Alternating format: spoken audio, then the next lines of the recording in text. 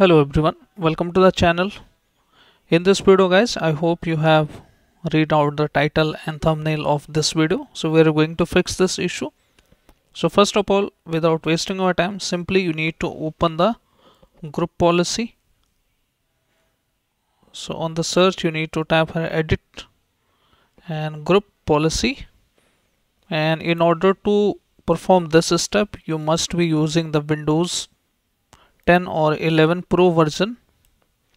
In home edition it will not work, so you need to open this computer policy, then you need to double click on admin templates, then you need to double click on Windows component, and inside here we need to look for remote related service here, this one, remote desktop services, and inside here we need to double click on remote desktop session host.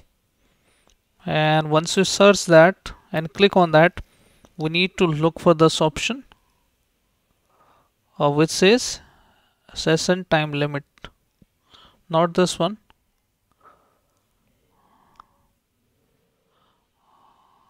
This option, we click on this option.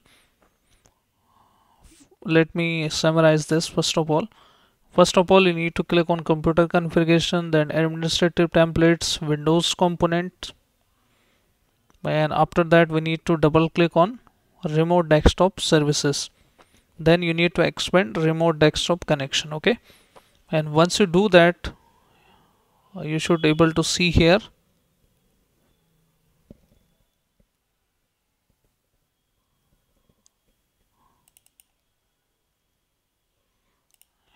you need to click on this remote desktop session host, and once you click on that you need to click on connections, and once you click on connection you can see here limit numbers of connections, so you need to double click on it and enable this, set up it as required, let's say 5, and click on apply and click on OK. And once you click on apply OK, restart your system and your issue will be fixed. So these are the location guys. Somehow I misplaced it, but you can computer configuration, administrator templates, Windows component, and remote desktop session, remote desktop session host, and then connection. Okay, so once you have restarted, check back, it should fix your issue. If still not fix your issue, you have to reset your PC or reinstall the fresh window. So I hope guys, and other things also make sure not configured. So I hope guys this video is really helpful for you. If yes, then hit like, subscribe and share. Thank you. Thanks for watching.